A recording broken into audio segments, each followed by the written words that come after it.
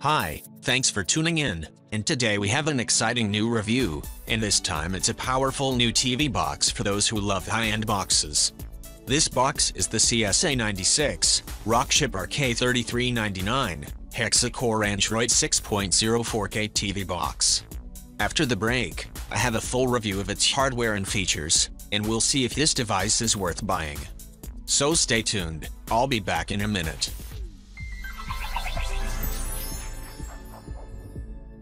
So let's begin. The CSA96 comes in this solid blue box with only some branding at the top, and it says it's a Rockchip RK3399, which is the CPU, and it's a 4K UHD TV box.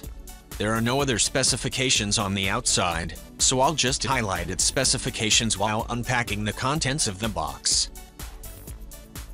The CSA96 runs on the powerful 64-bit RK3399 Hexa Core CPU, running up to 2.0 GHz.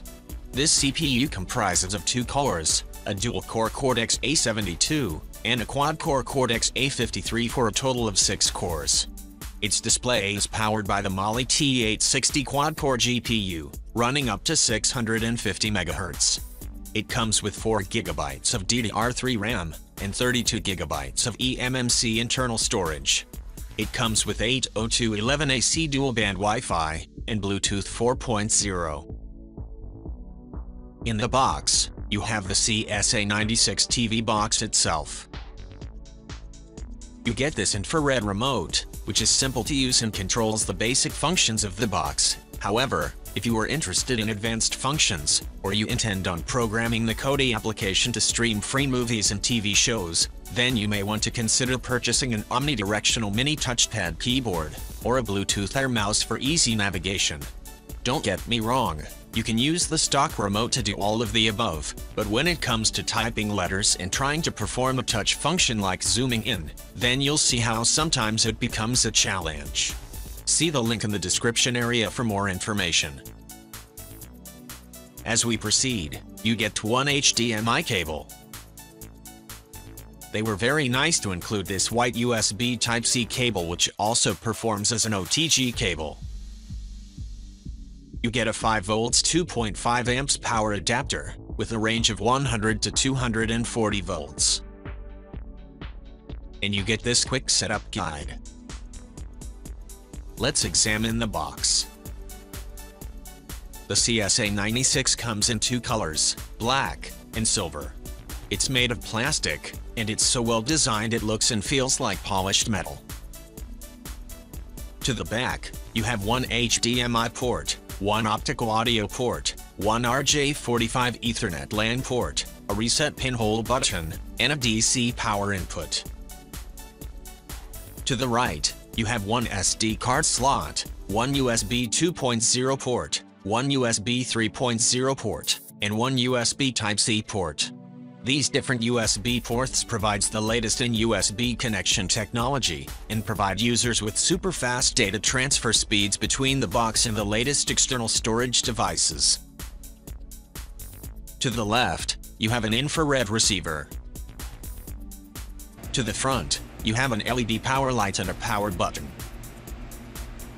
At the top, you have a Rockchip sticker with some branding. And to the bottom, you have some ventilation holes. So it's time to set up this box on my TV, and when I return we'll continue. So I'm connected and ready to go, and as I start up the box, it shows this Android startup animation for a couple of seconds, and then we're presented with this launcher. The launcher has this simple layout, with large buttons and with the option to add shortcuts. The launcher comes with a status bar at the top, and a navigation bar at the bottom. To access the navigation bar, simply swipe in an upwards motion at the bottom of the screen to reveal it. If you go to the apps section, here we have all the apps laid out horizontally in large display, with the option to swipe to access more apps. The CSA96 comes with your usual system apps, and you have additional apps like Facebook, Twitter, Skype, YouTube, and Kodi. To complete my review, I'll include my usual set of system information and benchmarking applications, and when I return I'll continue. So I've installed all the apps I need, and first let's check if this box is rooted. It shows that the box is rooted, running on Android 6.0 Marshmallow operating system. This opens up full access to the Google Play Store to download and install any app without restrictions. Let me now show you how to access the updates feature, and we'll also check to see if there are any new available updates.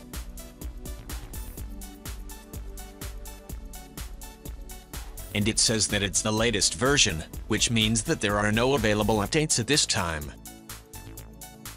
Let's take a look at its system and hardware information. Under System Information, here it shows that the manufacturer is Rockchip, and the model is the CSA96 Q4.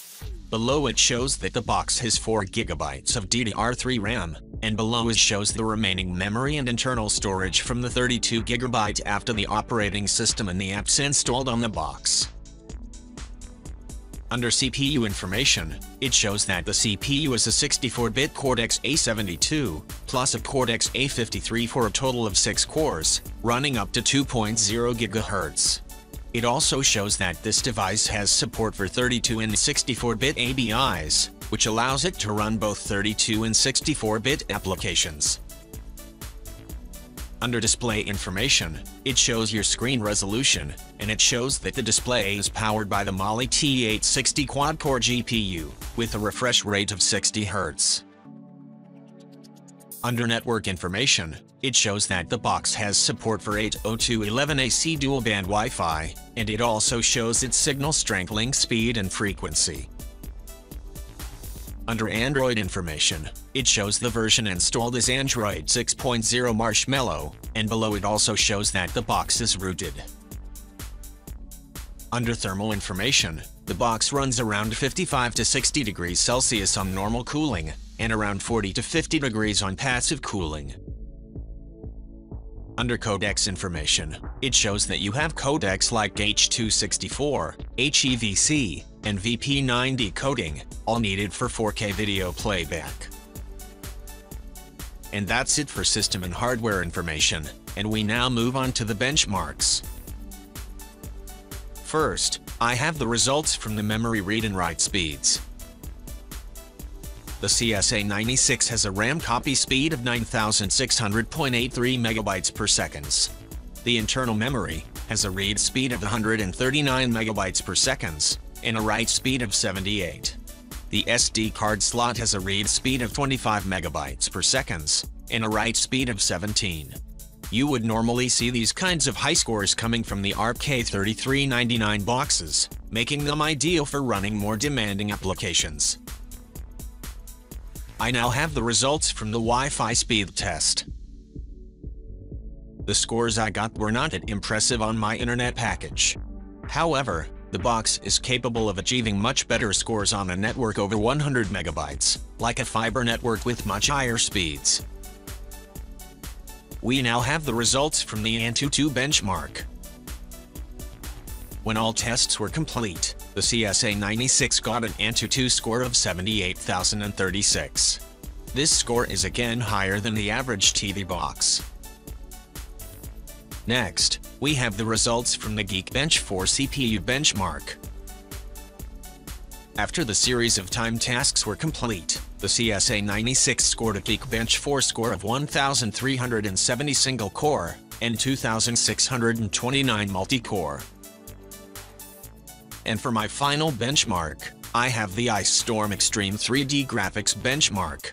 After all the 3D graphics tests were complete, the CSA96 got a score of 10,313. This is a very high score. In fact, it's one of the highest IceStorm Extreme GPU scores I ever got on my channel, which is good news for gaming. I will now run some 4K video samples to test the box's 4K playback capability. These video samples were loaded onto the box's internal storage for optimal playback performance.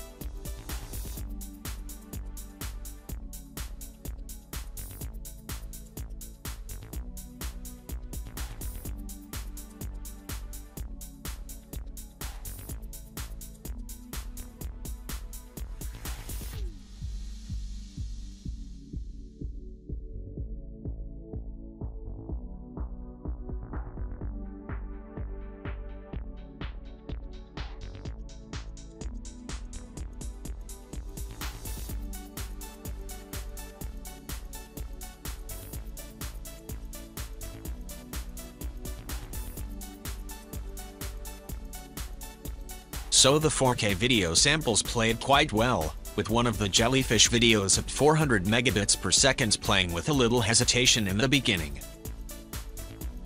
Let's open YouTube and run a sample 4K video.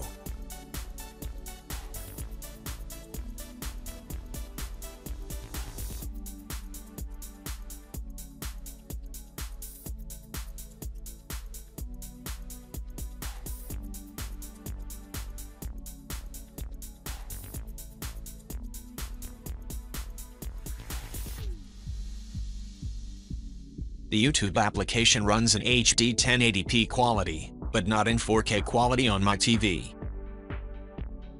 And for my final demonstration, I'm running some games to test the real-time gaming performance on this device. After all, it comes with high-end hardware, so let's take in some gaming action. These games contains fighting, so parental discretion is advised.